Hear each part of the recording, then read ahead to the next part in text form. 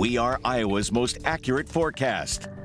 It will be warmer again today as our stationary boundary lifts north across Iowa. That'll bring us back into the mid-80s. Isolated storms could develop in northern Iowa later today. And then a cold front swings in tomorrow, makes for a gorgeous Wednesday, but we are going to heat up again. 90s are possible heading into next weekend. It's comfortable this morning, nobody chilly, but we are in the low to mid 60s, 66 the temperature in Des Moines. I've also been tracking a couple of showers and isolated very weak thunderstorms. This is along Highway 20 now across Hardin, Grundy, Webster, and Hamilton counties. This is all light activity, and it continues to move to the north and east. If you have received rainfall overnight or early this morning, consider yourself lucky. This is all clearing out. There is no additional development, but there is cloud cover across our state. It'll be a somewhat cloudy day with peaks of sunshine. This stationary front parked over essentially south central Iowa will be lifting to the north, increasing our wind. South breeze expected today, but also warming us up. So by 11 a.m. we will be at 75 degrees. By 3 o'clock we will be at 85.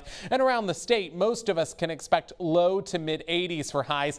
87 the forecast high in Des Moines. You can clearly see the warmer air lifting into the state. Already at 80 by lunchtime, and then we are in the mid 80s this afternoon. It does stay fairly warm tomorrow, but it doesn't get as hot as warm during the afternoon. A lot of us will stay in the 70s because of that cold front. By Wednesday morning, we are down in the 50s. We will see some of that intermittent cloud cover, peaks of sun possible this afternoon. Then by this evening, isolated showers and thunderstorms may develop in northern and north central Iowa. Could see a few overnight, and then during the day tomorrow, we may see more additional development. It'll be isolated in nature, especially across southern and western Iowa. Here's our whole plumbing and heating 10-day forecast. The high 80 tomorrow and Wednesday, and then we do heat up again by the end of this work week.